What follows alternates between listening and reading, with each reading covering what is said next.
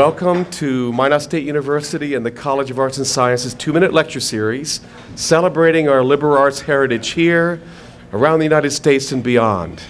Today we have with us Melissa Naslund, who teaches in our school psychology program, and she will be talking about expressive art, a therapeutic medium. So without any further ado, Melissa.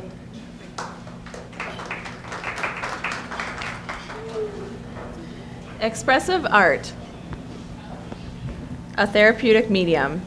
Expressive, conveying meaning and feeling.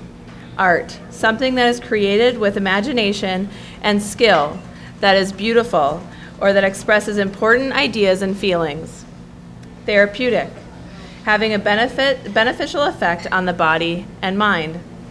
Medium, a substance regarded as the means of transmission of a force or effect. Air is the medium that conveys sound, and art is the medium that conveys an experience, an idea, or a feeling. A parent who cannot express in words the pain of losing a child who cannot find the words to describe his or her experience of sexual or physical abuse. The refugee that cannot explain in words the experience of hatred and isolation. The woman who cannot describe in words the conflicting emotions of grief and joy that come with becoming a new mother. The foster child who does not believe that using words to tell his or her story again will change anything or even help. The terminal patient who cannot find the words to say goodbye. Sometimes talk therapy or counseling in the traditional sense is not enough to assist someone to convey the experiences they have had and the emotions that accompany such experiences. Sometimes people need an alternative medium to support the expression of the complex experiences that accompany being human. For one person, this might be a dark, disorganized, abstract painting that conveys a feeling of anger, hurt, or isolation. For another, it might be a beautiful drawing that reminds them of the good times or the dreams they have for the future. Yet for another, this may be a poem that describes their pain without having to explain the details of the story. And for another, this might be a song that expresses their feelings without having to directly own those feelings as their own. Expressive and creative mediums allow us to dictate how we will express ourselves and how much or how little we will share with words the experiences or even interpret the meaning behind the final product.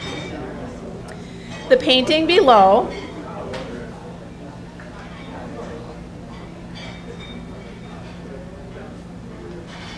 is an expression of beauty and of joy. When I become overwhelmed with this world, with the way we choose to treat each other, with the prioritization of money over people, with the way hurt people hurt themselves and the people they love, I seek to use art to convey joy, to express my desire for a more ideal world that highlights the beauty of life. Art allows me to express myself through color, harmony, and diversity. It allows me to see the beauty of imperfection and to embrace those imperfections as the diversity that adds unique qualities to us all. Expressive art can be utilized by anyone to allow them to move forward in their journey of processing through both the good and the bad, or to simply convey the desires for a more ideal world. Expressive art allows us to externalize aspects of ourselves that may not be able to be expressed through words alone. How can you use expressive art to move forward in your growth and to express something that feels inexpressible? Thank you.